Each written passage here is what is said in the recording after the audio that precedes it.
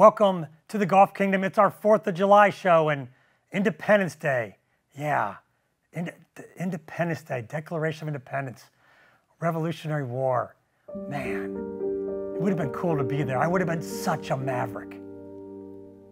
G-Wash, give me a second to get this thing going and we'll make some progress. Yes, we win. USA, USA, USA. Hang on a second, boys. Let me sign that. I got my Sharpie right here. Yeah, there you go. Yeah, consider that signed. Man, yeah, I would have been a maverick. And it's our Independence show, so let's bring in not a blueprint, we're going to bring in our Independence Day Declaration of Independence parchment and talk about what we're going to do in the Golf Kingdom. We're going to start off with a trip to the Golf Kingdom simulator and then a Build It segment followed by Keep It Simple Strano, where I've got something simple to help your game. After that, we're going to go to the Golf Kingdom library and look at Tiger Woods' book and then visit with our guest Mark Sweeney from AimPoint Golf. Then it's a putting service announcement, and as always, we're going to close with a time to rise. Are you ready? It's the 4th of July. We're celebrating America here in the Golf Kingdom. Welcome to the #1 golf variety show in the world, the Golf Kingdom. Are you ready to build your game? Here's your host, Rob Strano.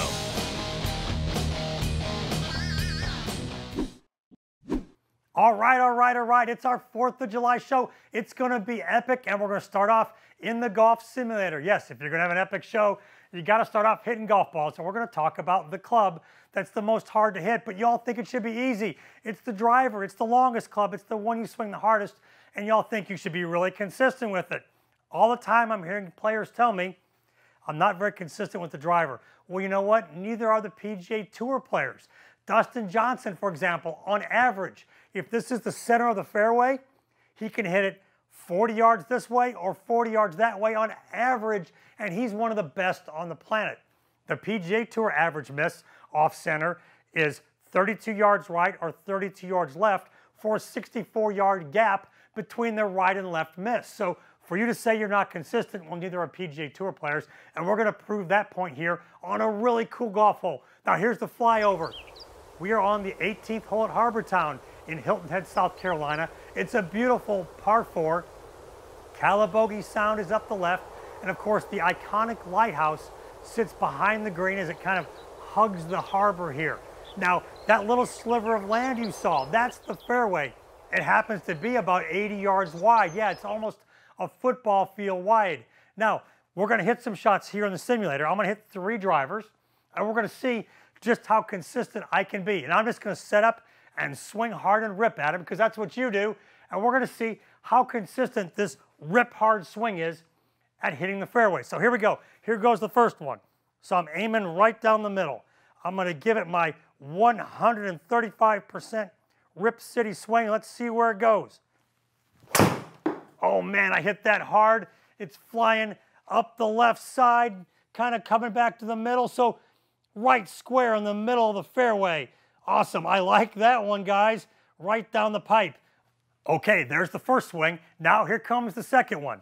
Let's see if I can hit it right down the middle just like that one. So I'm going to give it my 130% swing. Nice wide stance, ball forward for the driver.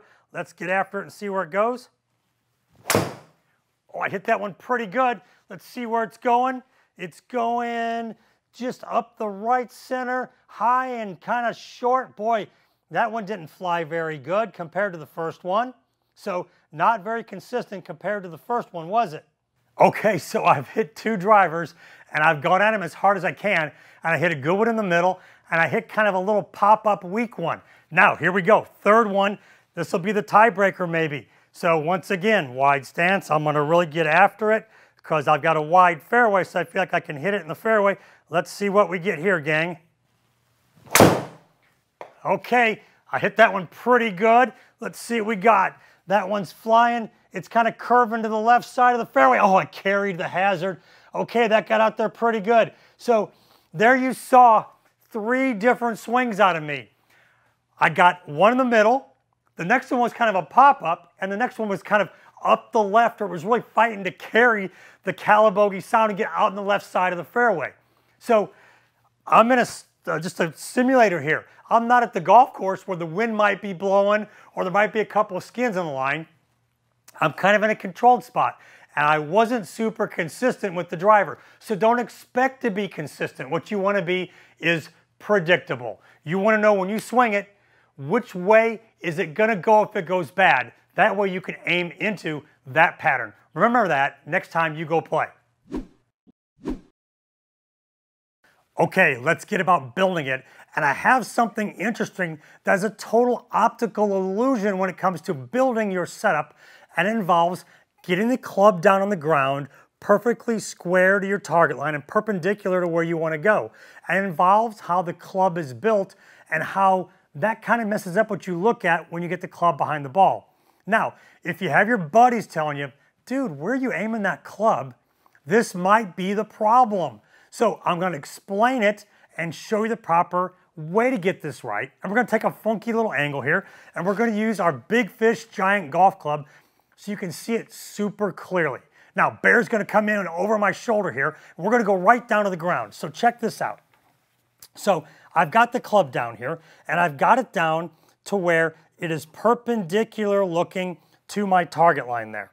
Now, a lot of players don't like the look of that because it looks like the toe is turned in and the heel is turned out when it's perpendicular. But the scoring lines on the club are all matching the shaft here on the ground, which is where I want to aim. I want to go this way. Here's where it gets messed up. The leading edge of the club right here doesn't line up with the inside edge of the hosel. See, it's out in front of it. There's a gap right there on the leading edge of the hosel. So players will try to make that line up straight, and when they turn it, the face is open. You can see how the face is pointed that way. You want to make it look like these scoring lines are aiming into the hosel like that. See how that looks like it's turned in? The lines are coming into the middle of the hosel. You can see it on the ruler here. They're coming in that way. Do that, and the club will look correct when it's down there on the ground. Now, I'm going to stand up, Bear, come back up to me real quick. The last thing you got to tell yourself is this. When that club is sitting like that and not like this, you got to tell yourself this is correct. Do that, and you might find out you stop missing those shots to the right because you're aiming this better. Okay, it's time for the kiss segment. Yes, keep it simple, Strano. Something super simple, fast to help your game. And this goes to a question I got as a tour player. In fact, all tour players, we get this question every time we do a kids clinic. I don't care if there's 100 kids there, one kid's going to ask this question. Why do you wear a glove? So here's the reason why, and it's pretty important. So we wear a glove on our lead hand, or some players wear them on both hands to keep control of the club. The lead hand, these three fingers, we want to make sure these stay strong in the club and it doesn't slip and slide around. If you have kind of slimy, sweaty hands and you mix it with your grip, the club will slide around. And you might have a problem when you swing, kind of like this video here. If your hands are sweaty, wet, slimy, and you swing, you might have, whoa, that happened. That was a great club throw, man. It was awesome release. Look at that thing take off. Now in super slow-mo, watch it. Club comes loose. There it goes. Whoosh, whoosh, it's flying. So key reason number one is, we want to have this club under control right here. Sliding around in your hands is a bad feeling when you're swinging 100 miles an hour with a stick trying to hit a ball on the ground. Now, if we're using this for full swing for control and to keep our hand in contact with the grip, when we chip, pitch, and putt, we don't need it because that's a feel shot and we're not worried about swinging hard and fast and losing control of the club. So if that's the case, I can go ahead and get rid of the glove and have good feel and touch with my hands. A lot of players, they show up chipping and pitching and putting with me, and they still got their glove on. Get that glove off. Take it off between shots especially, so it doesn't get sweaty, and you'll find you'll have it right for full swings and have touch for short shots. Now, stay tuned. We got some more great stuff coming up in the Golf Kingdom, including a visit to the Golf Kingdom Library. We'll be back faster than one swing and one putt. Alexa, open Golf Kingdom. Welcome to Golf Kingdom. Here's your golf tip of the day. Welcome to the Golf Kingdom. I am your host, Rob Strano, and here is today's Pro Pointer. Alexa, stop. If you want more pro pointers from me via your Amazon-enabled skill at the Golf Kingdom, be sure to go there and enable it. Every day I give you a new tip free with your Amazon-enabled device. So enable the Golf Kingdom and you'll get a tip from me, your host Rob Strano, every day.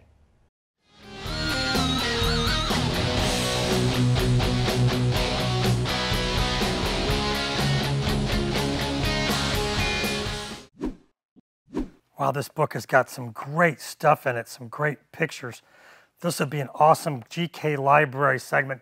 Hey there, folks. Yeah, I just pulled this book off the shelf over here. It is Tiger Woods' How I Play Golf. I think we'll use this in our library segment. Come on, let's check it out. Well, here's our book, How I Play Golf by Tiger Woods. Look at that smiling face, one of the greatest players of all time. This is one of the greatest books.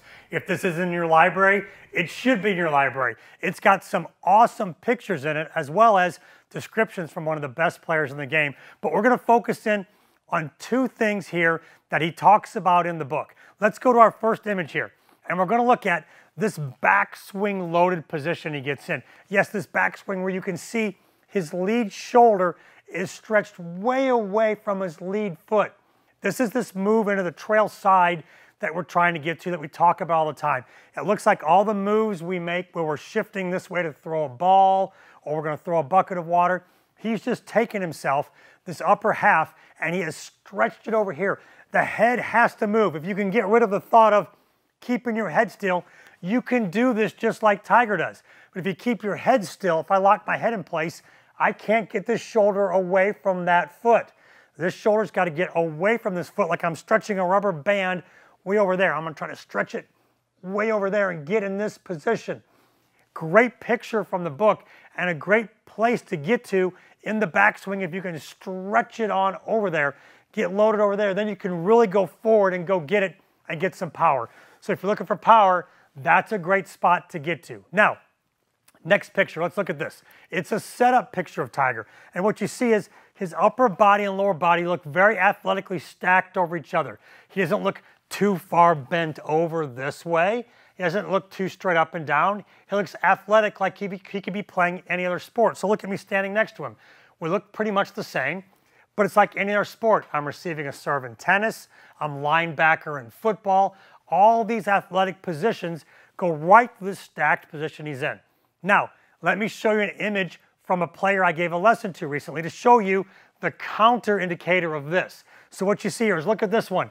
You can see in this setup, way too bent over, too much spine angle, and in this one, too straight up and down. Okay, not too straight up and down, perfectly athletic and up and down.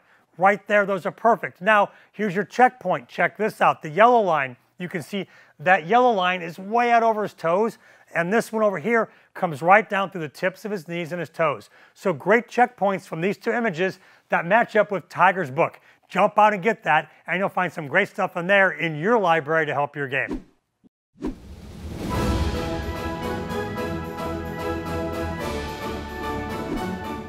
And thanks for joining me again as I travel Europe. And where in the world is Rob? Right now I'm in a really cool place. I am at the Roman Colosseum, which dates back to like forever. They used to have all kinds of cool competitions in here. They had animal games, gladiator competitions. It was a really, really cool battleground way back in the Roman era. Right now, with your golf game, you're trying to figure out how to battle your own things in the golf course. I'm going to give you two things going to help you with your battles on the course. Right now, number one, the gladiators, when they battled here, some of them didn't make it. You've got to learn to bury your dead, just like they did, with your golf game. So what does bury your dead mean? Bury your dead means after you hit a bad shot on the golf course, when you get done, don't go practice your full swing. Go practice the shot that you had trouble with on the course. Go bury your dead.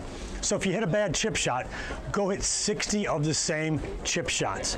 Bury that one bad one under 60 good ones, and you'll forget the bad one. Second thing I want you to do is figure out how to, after a shot, get over it. Come up with a distraction. So when the gladiators got done in their battles, they had to find a way to forget about their battle and go on with normal life. I want you to figure out, after a shot, how can you distract yourself? hum your favorite tune. Think about something funny. Engage your group in a different conversation. But get away from what just happened and move on to the next shot. That way, you're kind of forgetting the bad thing that just happened and moving on to your next battle or your next shot.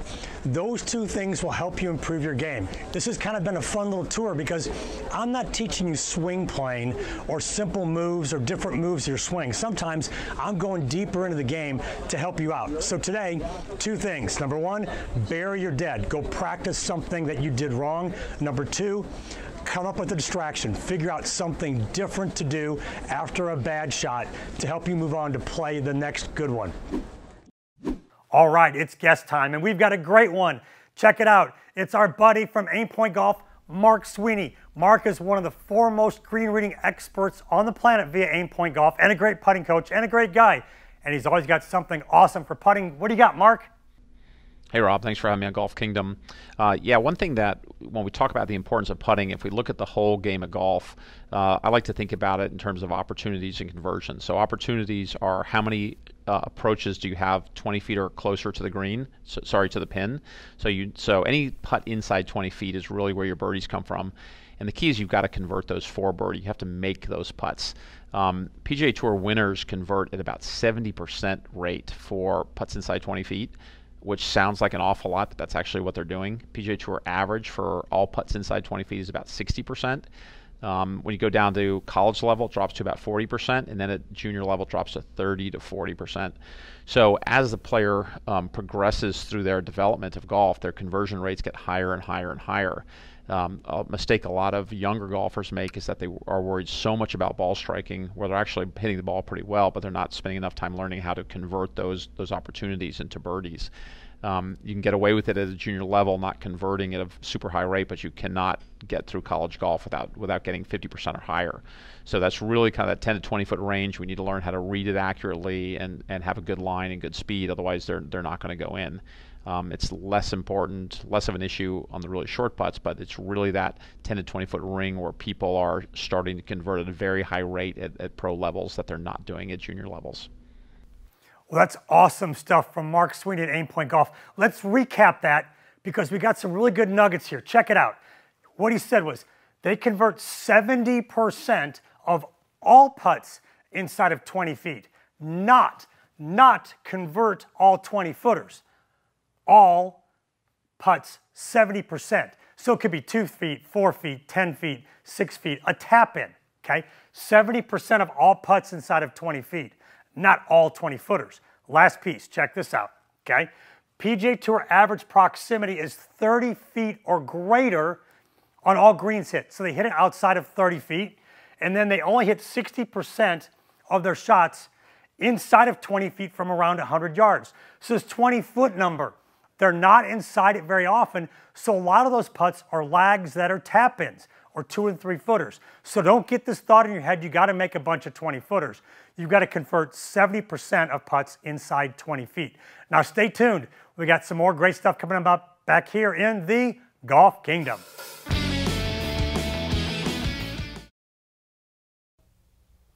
Well, you want some great stuff, more secrets, tips to help your game? I need you to download the Golf Kingdom app. Yeah, go to your app store, download the app. Here you have daily tips from me. You've got all the shows right here in the show library, and then all the segments are broken out so you can get everything to help your game in full swing, chipping, putting. Go to your app store, get the Golf Kingdom app, try the 7-day free trial, and I guarantee you'll find all kinds of great stuff to help your game. Okay, it's swing analysis time. I love looking at golf swings, and especially babes who bomb it. Yes, there's some babes out there that hit it like this. They bomb it like it's been fired out of a cannon, and they just blow it up. Heck, I just got blown up, but they blow up the golf ball, and they can really, really rip it. I think I just got blown up here on set, and it's good. Wait, what's this cannon we got going on here? What?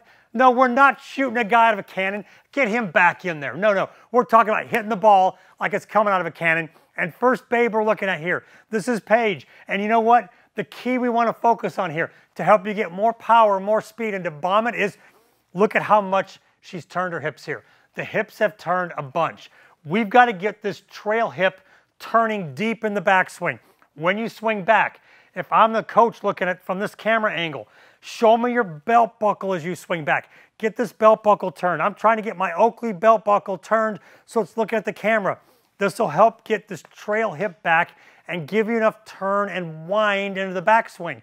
That way on the downswing, once you've wound these hips up, it helps you wind up the shoulders. You can then get your rear end into it and get through the shot. Now, we're gonna hit play in 1 second. Watch her get through with her lower body, get her rear end into it, and she can bomb it. Ready, 1, 2, 3, go. Watch that, boom, she rips it right on through. Now, here's Blair. Blair, once again, different angle, but you're gonna see the same thing. You can see the hips have wound up a ton. When the hips wind up a ton, this lead knee will come back inwards here. The knee comes here, and the hips wind up a bunch. And with this wind, now you can unwind. And what's the key phrase here? Get your rear end into it. Yeah, so you can see she's got a ton of hip turn here. She's got the hips loaded. That trail hip is moved back a lot.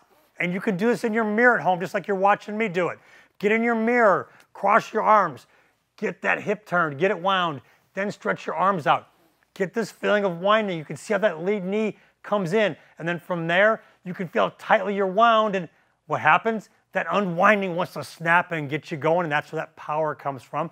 Or it's one of the power sources you can seek to access to gain it. And we're going to watch Blair in 3, 2, 1. Go right through. Bang. Look at her rip the hips through, get turned through, all the way through. Big finish. So key takeaway here. Belt buckle. If you're looking in the mirror this way, turn till you can see your belt buckle. If you have to move your lead foot to do it, let your lead foot come loose to get that hip turn. Whatever works for you to get your hips loaded so you can slam them through and hit that golf ball like it's being fired out of a cannon.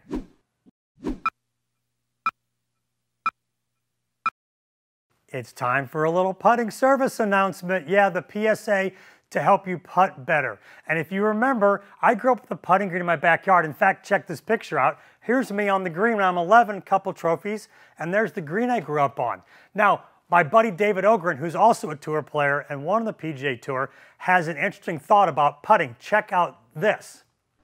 And then I was out at the golf course one day, 11 o'clock in the morning, mind you, and there's this kid putting. And he's putting. And I sat there and watched him. This kid's gone on to play D1 golf.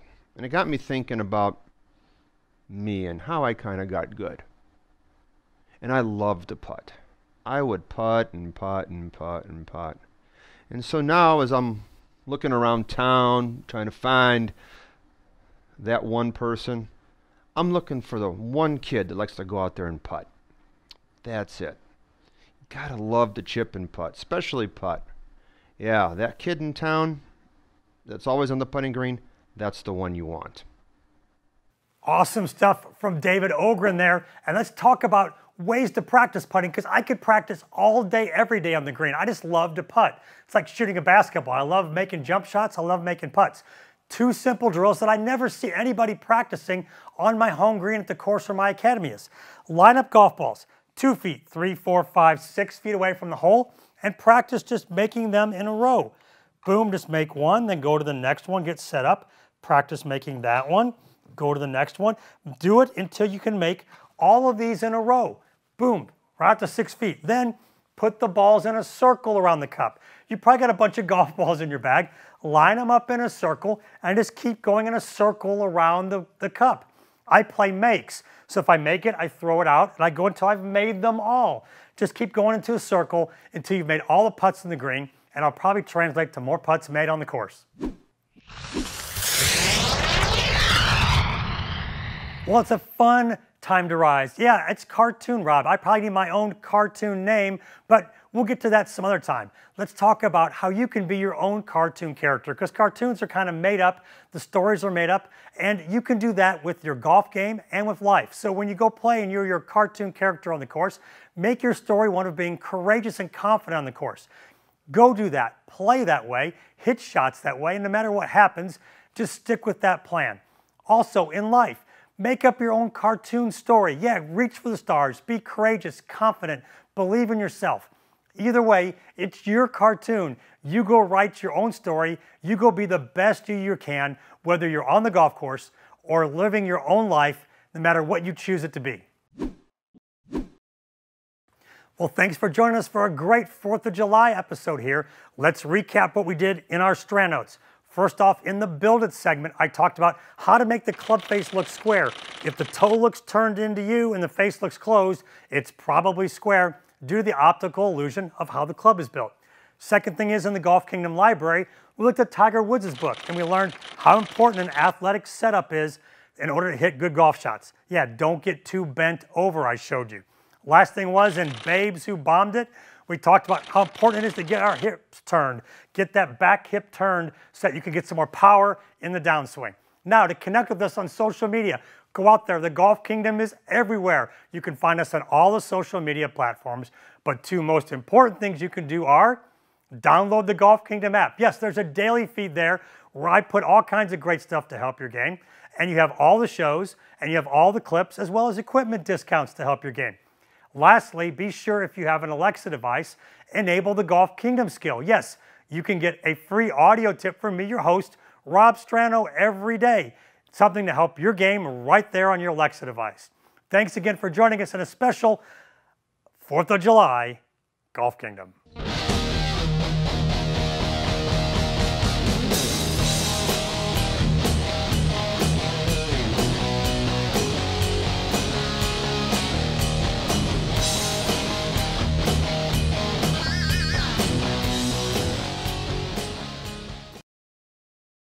When I was your age, I was just like you, fascinated by stars.